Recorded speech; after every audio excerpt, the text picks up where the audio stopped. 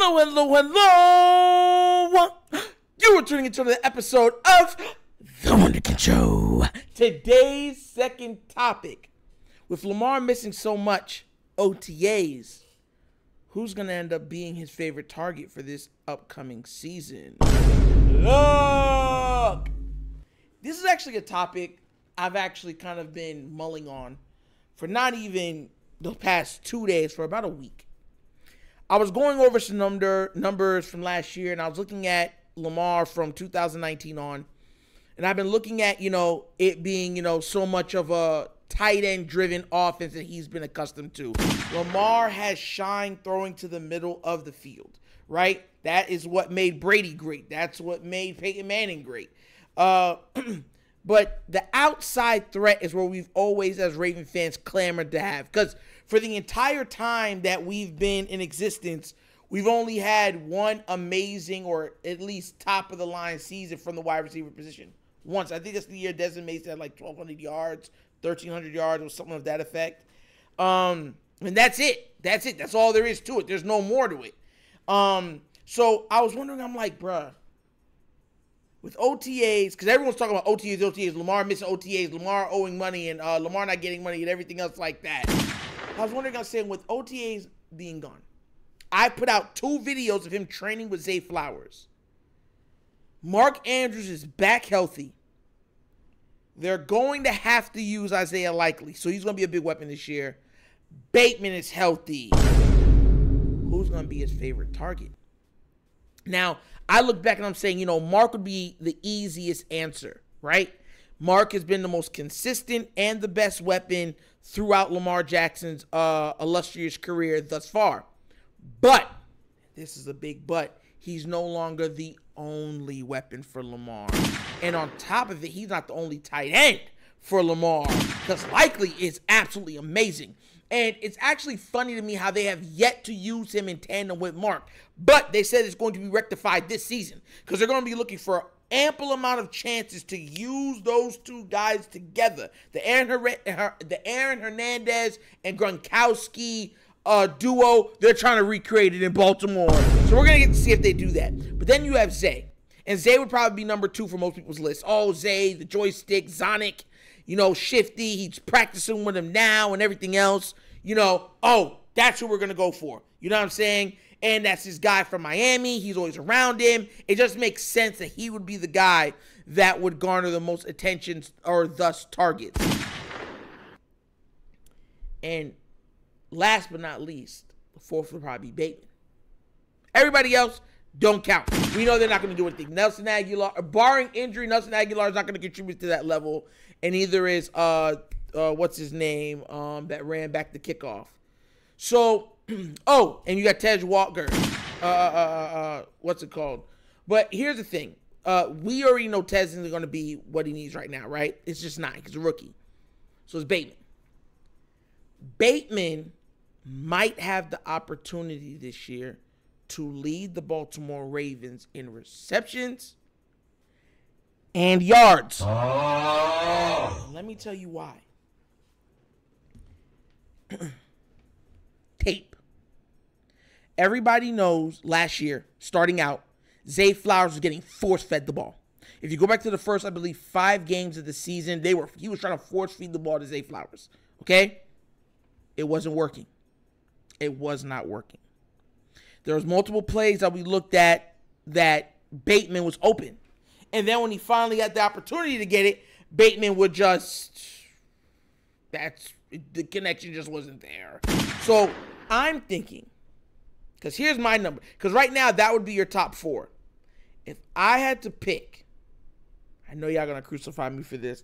If I had to pick who's going to lead the Ravens in receptions, well, maybe not receptions, but at least yardage, I think it might be Rashad Bateman. And I think it's also going to be because of the coaching. I've said this so many times. The Baltimore Ravens like to be known as the smartest person in the room.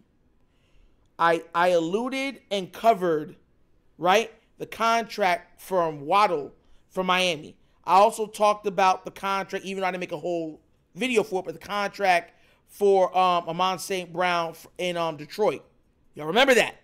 I specifically stated that the Baltimore Ravens refused to spend anywhere close to that amount on a wide receiver. You understand where we're coming from? They didn't even like paying wide receiver $10 million a year. Much as these dudes making 25, 30 mil a year. They were like, oh, no, that's not us. No bueno. So they want to prove that, hey, we can get elite production for bottom bin prices. Because I'm going to say something right now. When it comes to the wide receiver position, the Ravens believe it's either draft, and once you draft, you graduate. And after you graduate, if you haven't done nothing, good luck, goodbye, God bless.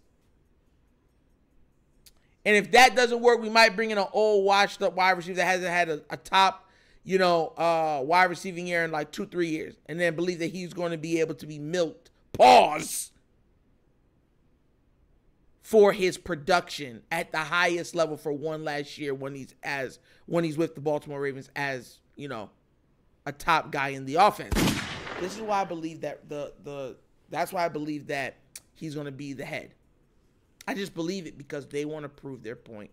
And if anybody is saying no, it's all about Lamar, I wanted to remind you the AFC Championship game. Whatever that coach is called, that's what's going to happen. Y'all can say whatever you want about Lamar. Whatever that coach calls, that's what's going to be run. Lamar gets input, and he has some choices to audible. But what that coach calls, that's what he calls. So I just think that the coaches are going to want to show off Bateman. They're going to feature Bateman. They watch tape. They seen there was plenty of times he was open. They want to make a concerted effort to be like, yo, not only did we draft well, we didn't have to pay the guy, and now that we're making a run at the Super Bowl, right, he's at the top line of his career. He's staying healthy, and he's bottom. Like, literally, when he's getting paid for 3 years is not even 1 year what you guys are paying your receivers. Good luck with that. That's how the Ravens think. Listen, and I know some of y'all going to be like, Nitro, you're overlooking that and everything else. I'm telling y'all this right now. I have a gut feeling Rashad Bateman leads the Baltimore Ravens in receiving yards this season. If he doesn't get, I already said this, if he doesn't get right at 1,000, I believe he gets around 1,200 yards receiving this season. And then Zay might get around 1,007, 1,050 or something like that because he's the yak guy. He's the short, pick up the first down or pick up a quick 6. And I think they're going to use him more like that. But Bateman's going to have the chunk plays. I just have that feeling he's going to have chunk plays. If you're running a 2 tight end set, it's going to be Bateman on one side, Zay Flowers on the other. I just have the gut feeling that Bateman's going to make the best of his ability this year if he can stay healthy. So Lamar's number one target, maybe not in receptions, because that might well be Zay Flowers, but in total yardage and receiving yardage, I think it's going to be undoubtedly Rashad Bateman. And a lot of you are going to be able to thank John Harbaugh and Monken for that because I think they're going to try to get him the ball early and often. Yeah, that's my take on Rashad Bateman. I had an epiphany, guys, and I was wondering who's going to be his number one target. It might end up being Bateman. It really might end up being Bateman.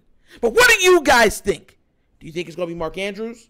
Do you think it's going to be Isaiah Likely? Do you think it's going to be Zay Flowers? Or do you think how I think and it end up being Rashad Bateman?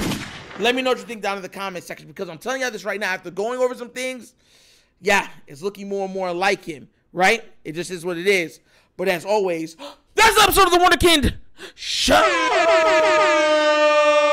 Thank you for watching. Y'all know how we get down. We have fun and we laugh. But everything we talk about rooted in what? Facts and truth. Please do remember, like, subscribe, hit that notification bell, and leave a comment. You know I love the comments. If you have not done so already, check out the Wunderkind Show's Patreon. Yes, 3 tiers of content goodness waiting for your consumption. Give it a look, give it a try. Let me know what you think. And if you would like to donate to this channel, help out with equipment and such stuff like that, bottom of the screen, QR codes to a Cash App. Cash App located in the description of every video that we do. Name of it, money sign, The Wunderkind Show. Super easy.